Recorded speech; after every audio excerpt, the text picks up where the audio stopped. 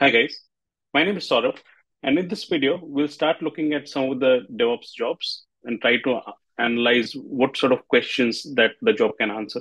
So this is more like an interview preparation. So let's go ahead with it. So in here, if you see, there is a job for GCP DevOps engineer. So which says that it's from the Tata Consultancy Services. They're looking for around 4 to 8 years of experience, and the location might be in Hyderabad, Bangalore, or Pune. So let's start having a look at this job and we try to analyze it. So the job is looking for an experience in design, development, and deployment of GCP resources as infrastructure as code in Google Cloud. It also asks for a strong knowledge in automation frameworks, CI/CD process, and tools. Uh, and also mentions that Jenkins, GitHub, and SonarQube is a must. Looking for strong knowledge in Terraform and Sentinel, familiarity with agile practices and frameworks, good knowledge of Kubernetes, good knowledge of Java and microservices with GCP exposure. The role is for DevOps engineer. Industry type is IT services. Role is full-time and permanent and DevOps. So this is the position that they're describing in, and they're looking for 4 to 8 years of experience with extensive experience in Google Cloud and also on the automation frameworks and sentence. So if you're going in for this type of interview, what sort of questions do you expect? So let's start having a look at some of the questions that might be expected. So the first question that I can think of, and mind you that the questions might differ from an interviewer to interviewer, but these are the common set of questions that I can think of. And let's start going through some of the questions and also some of these answers. So the first question is, can you provide an example of projects where you have designed, developed, and deployed GCP resources using infrastructure as code principles? What tools and frameworks did you use, and what challenges did you face during the implementation? So understand that this question is all about infrastructure as code principles and the tools and the frameworks. So how you would go and answer this question is, so in a recent project at ABC Corp, I played a pivotal role in implementing infrastructure as code using Terraform for provisioning and managing GCP resources. We designed a modular Terraform script to create reusable components, ensuring consistency across various environments. Our main challenge was managing dependencies between different components, especially when dealing with complex infrastructures. And to address this, we carefully structured our Terraform modules and utilized remote state storage in Google Cloud.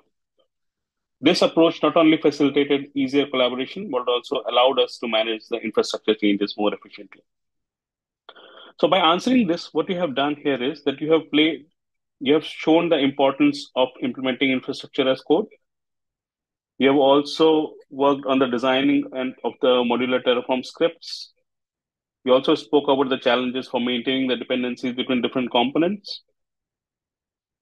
Also, you told about how it helped. So the approach not only facilitated easier collaboration, but also allowed to manage the infrastructure changes more efficiently. Next question. How do you approach the integration of automation frameworks and CI/CD process such as Jenkins, GitHub, and SonarQube into the development and deployment pipelines? Can you share a specific scenario where these tools played a crucial role in improving efficiency or code quality? So in here, you're supposed to talk about the integration of automation frameworks, the CI/CD processes, Jenkins, GitHub, SonarQube, also sharing the specific scenario where the tools have played a crucial role. So how would you go about answering this is that in a prior role at XYZ solution, so you have to get whatever company that you name for. So it's very important to name a past experience whenever you are answering these questions, because then the interviewer knows that you have some experience in working towards these type of problems. So in a prior role at XYZ, I led the integration of Jenkins, GitHub, and SonarQube into our CI/CD pipeline. So Jenkins was configured to initiate automatic builds triggered by the code commits to the GitHub repository. Automated tests were executed during the build process, and SonarQube provided continuous feedback on the code quality, identifying issues such as code smells and potential security vulnerabilities. The integration significantly improved our development efficiency by reducing manual intervention, And the code quality improved as well, as the developers received prompt feedback on their contributions, allowing for quick identification and resolution of issues. So, with this answer, what you have told is you have covered all the different points for the CI/CD. Now, mind you that the interviewer might start going deeper into each of these. For example, how did you integrate SonarQube? What were the installations? Was it installed in Docker? Was it in Kubernetes, or was it on a self server? So it depends on what is the next question that might come up from whatever you have answered in here. So the third question on this particular job opening can be, what experience do you have with Terraform and Sentinel in the context of GCP? Can you discuss a situation where you utilize these tools to address specific infrastructure challenges or enhance the security measures? So in here, the interviewer is asking about a situation where you utilized the tools like Terraform and Sentinel to address the specific infrastructure challenges. So how you should be answering this question? So this question should be answered in the below way. So in a challenging infrastructure project at DEF Innovations, we utilized Terraform for resource provisioning in the Google Cloud and implemented Sentinel policies for to reinforce the security and compliance. So one notable instance, so now you have to tell about some instance.